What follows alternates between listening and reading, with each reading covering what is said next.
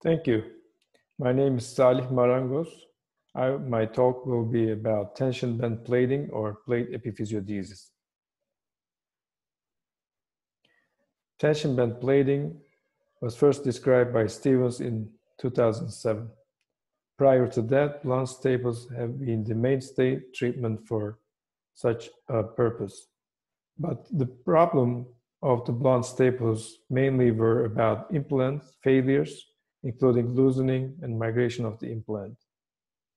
The theory behind guided growth lies on the fulcrum, that is theoretically at the physis implant interface in staples, whereas in plate epiphysiodesis it's moved further away from the physis, which theoretically creates a biomechanical advantage. So tension band plating requires lesser surgical time and it's faster in implantation and removal, less problems, create better purchase, more reliable. It's argued to be having relatively slower correction rate, although the initial inventor suggested that it has a faster correction rate, about 30%. It is also considered to be more suitable in children younger than 8 years of age with partially unossified epiphyses. The biomechanical principle behind is a fixed bridging of the periphery of the physis extraperiosteally by a plate and 2 screws. It's called tension band principle. But this was also questioned by an experimental study by Ignacio Sampera and his group, saying that this also creates compression, but in a gradual manner. So tension band plating was initially described for correction of coronal deformities, but also they are effective in sagittal deformities, rotational deformities, and limb length discrepancies. Having said that, some innovative treatments have been proposed, one of which is from Ignacio Sampera's group in cavo varus foot by using growth modulation and plate epiphysiodesis in the foot. So let's look at the surgical techniques. Pearls. It has to be meticulous, tourniquet should be used, periosteal vessels should be avoided, no cautery if possible, and fluoroscopy check should be made. Here's a glimpse of the surgical field. Some needles or smooth wires can be used to place the plate over the physis, and then in a guided fashion, the screws have been inserted through and the plate is fixed inside it. One might want to check the sagittal plane to make sure it's all looking good on the sagittal plane as well. How do we put the screws? Do we put them parallel or divergent? This was questioned a long time, and there's an argument between, first it was thought to be that there's a slack and between the plate and the screws, that the screws have to be toggling in order to start functioning, but this is now being disputed by recent literature, creating the fact that inserting parallel screws at its anatomical best fit around the physis are good enough and to create a functioning screw plate configuration. So we are not looking for inserting divergent screws anymore in angular deformity correction in tension band plating. It has been shown that there's no difference at 0 to 30 degrees, and instead of risking of a possible physeal arrest or any other problems, it is recommended to insert the screws at the anatomical best fit. And it was shown that increased correction rate were seen in non-divergent screws. Parallel screws have greater capacity to toggle with growth at the plate screw interface, and this effectively shifts the center of rotation to a truly extraphyseal position, thereby increasing the biomechanical advantage and creating an efficiency into the system. This was also studied in terms of the screw size. The screw lengths do not make any significant difference, although shorter screws in this experimental study created better correction rates that were statistically non-significant. So let's look at this tension band plating in some categorical ways, one of which is timing of growth modulation. Hütter-Volkmann law lies in the principle is explaining that the more severe the deformity is, the greater the force generated R, so that the greater compression will occur on the concave side of the deformity, causing even more deformity by further decelerating the growth even further.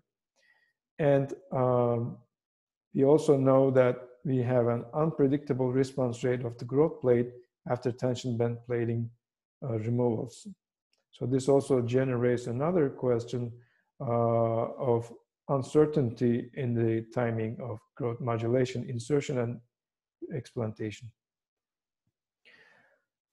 We don't much see premature physical closure after tension band plating.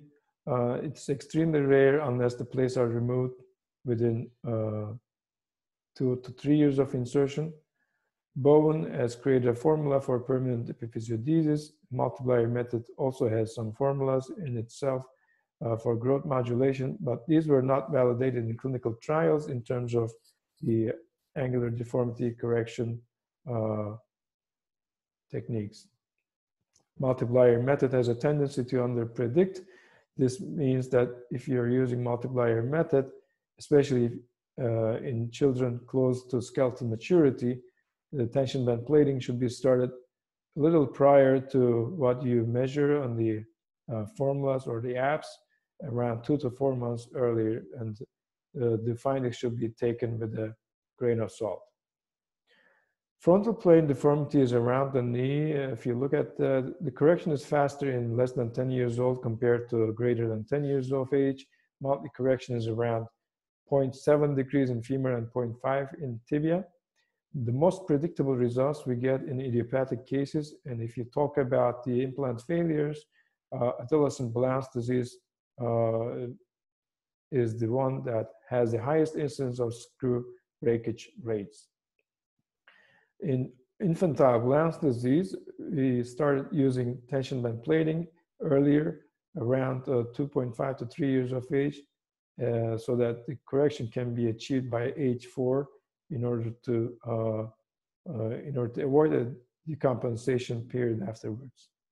Here's an example of infantile Blount's disease, and just want to remind that arthrogram is an important tool in such patients to better delineate the joint lines and measure the angles. So in infantile Blount's disease and also adolescent Blount's disease, this article explains that tension band plating should be accepted as an initial strategy. Although the correction in infantile Blount's disease might take longer, and so here in this case it took about 24 months to correct this deformity, which otherwise in an idiopathic case will take probably not more than 9 to 10 months. Tension band plating in adolescent Blount's have contradicting literature, but the current algorithm seems to be trying to use it with caution, like avoiding the cannulated screws, trying to use more than one screws if possible, such as double plates or quad plates. Is tension band plating effective in sagittal plane deformities? The answer is yes, especially in fixed flexion deformities and neuromuscular conditions, including CP or arthrogryposis. The downside is that you have to make arthrotomies on both sides of patella with anterolateral and anteromedial, inserting in plates. And the gradual correction of this flexion deformity is possible, but it takes longer time.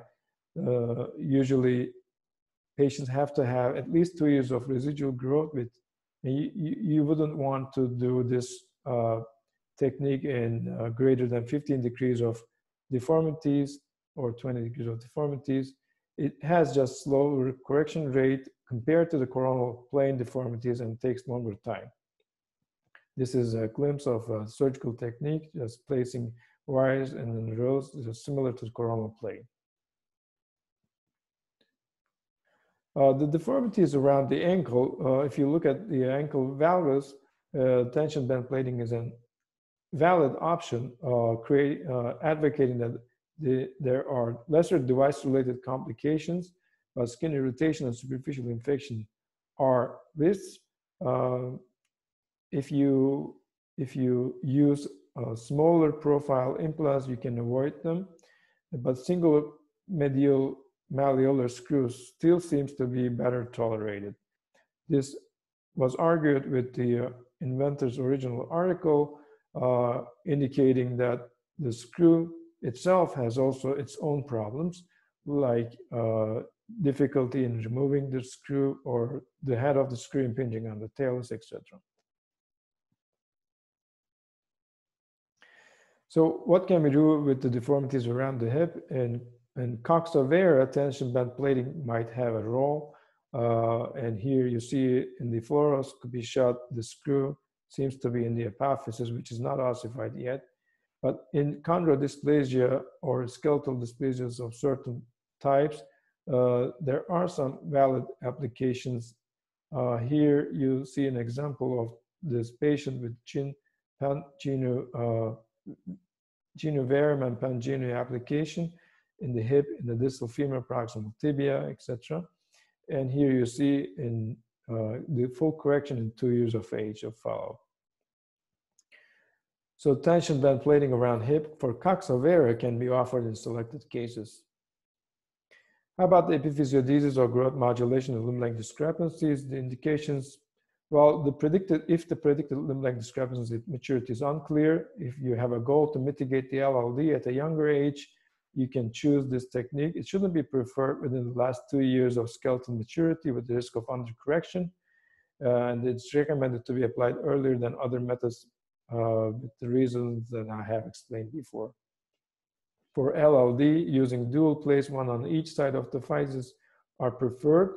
And well, again, if you want to buy some time, you can use this technique, but it is probably creating less improvement within the same time period compared to percutaneous epiphysiodesis, with more need for surgical procedures, more complication rates, such as creation of additional deformity while trying to correct the limb length discrepancy. If the screws are placed parallel, they tend to diverge over the first few months, indicating a lag effect. And that's the case in limb length discrepancy, that we might want to insert these screws a little divergent. On the contrary to the angular deformity corrections, we like to put them in parallel.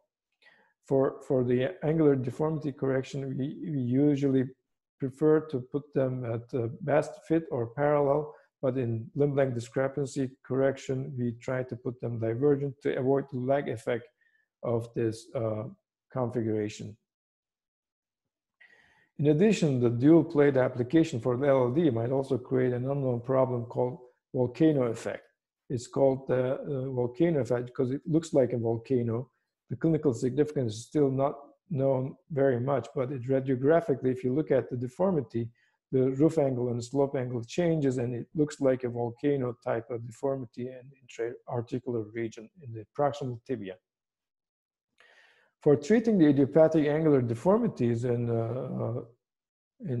this population, we have a faster correction rate, fewer complications, with higher success rate than the pathological physes, and they're the excellent candidates for tension band plating. Again, the screws need to be parallel.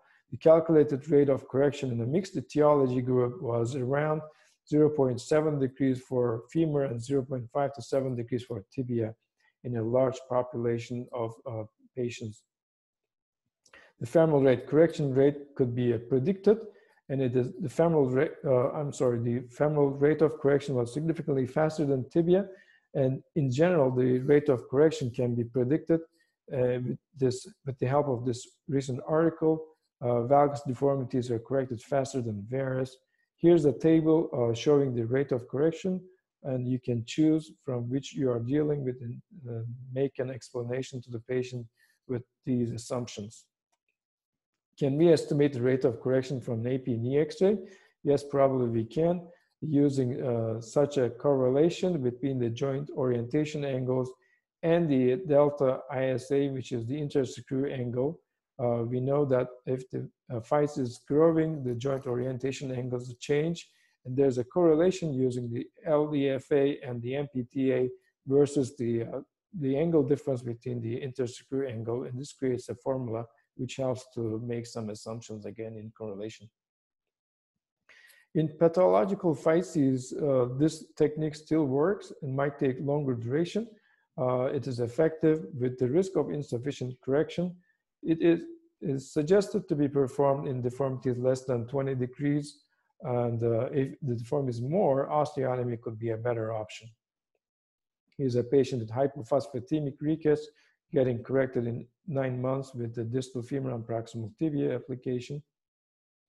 It's a healed nutritional rickets is another topic for this type of technique, and there's a recent article showing and giving an algorithm to treat such deformities, and if it's not greater than 30 degrees, usually the physis is selected with the greater deformity amount. In skeletal dysplasia, this technique is proven to be safe and effective. It can be performed as young as 4 years of age with low risk, and osteotomy could be avoided with this technique.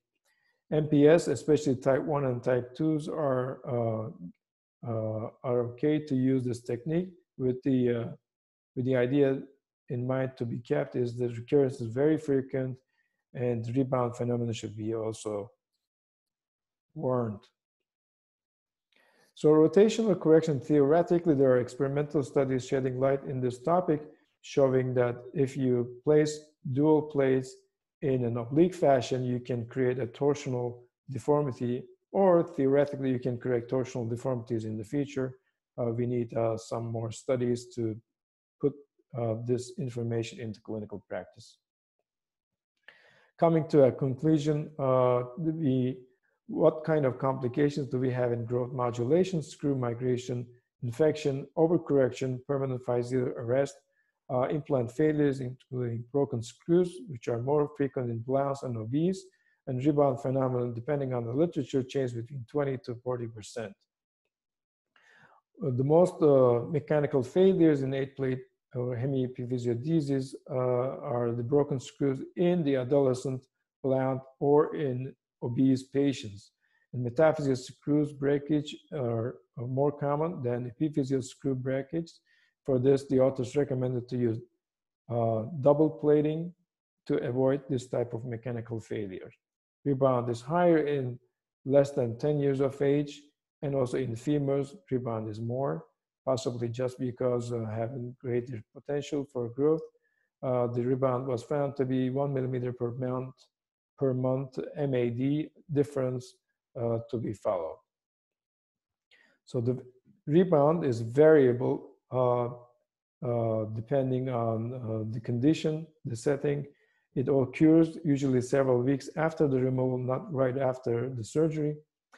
The rebound phenomenon also comes with an overcorrection. Should we overcorrect these patients? Possibly in younger patients, slight overcorrection should be performed, but clear indication that guidelines do not exist, and there's even contradicting information associated with obesity or low BMI. So we can't come to a conclusion in that aspect. This is a patient who didn't come back to a follow-up, ending up with excessive overcorrection yielding osteotomy, which is unnecessary, but reality. So younger age is probably the most important parameter in expecting a rebound and need for overcorrection. So one theory behind rebound is that the pent-up energy of growth beneath the tension band plating is unleashed at the time of tension band plating removal, leading to these rapid relapses. So take-home message, we don't know the rate of overcorrection amount, and this has to be thought carefully. So if you're talking about rebound and overcorrection, one will bring up this idea of removal of metaphyseal screw. This has been advised in Stevens' article, and many other surgeons and literature have been included this technique, but Removing just metaphysis screw and waiting, is it safe? Well, Edelman and his group investigated this. They have found that recurrence was only in 20% of the cases. And for those recurrent relapse patients, only 12 of them had metaphysis screw reinserted. So, and 9 of these either had plate or its location had to be changed. In 2 cases, they saw radiographic bony bar with undesired carotid arrest, coming to a conclusion that removing only a metaphysis screw was not found to be an advisable strategy. For the different material properties, intuitively stainless steel is stronger than titanium, and solid screws are stronger than cannulated screw, but inventors of this technique disputed these results of this article in his letter, and articulating plates possibly offer better anatomical fit, and they might also be advantageous in avoiding some implant failures. But again, further studies need to be made in order to come to a solid conclusion in these group of informations. For those who find cost as an issue, can mimic the same effect by applying 3.5 millimeter recon plate with 2 screws, keeping in mind that these have higher profile bulk and are bulkier compared to 8 plate, might causing irritation and superficial infection. So tension band plating is effective. It requires meticulous surgical technique and causes minimal complications. In patients greater than BMI 35 and older age with an underlying etiology such as pseudoachondroplasia, correction might not be achieved. In adolescent blondes, they have both high BMI and the physis is thought to be 6, so a real question mark is over there, and surgeon needs to be very careful, cognizant about these possible problems. Aside from blonde, obesity, or advanced skeletal age, pseudoachondroplasia, severe deformities might also be a risk for tension band plating purposes, and sometimes osteotomies might be a better resort for those problems. And if the patient is unwilling to attend regular follow-up visits, if you don't think you can follow up the patient, you shouldn't be using tension band plating. I'd like to remind the virtual edition of EPOS 39th annual meeting, and thank you very much for your attention.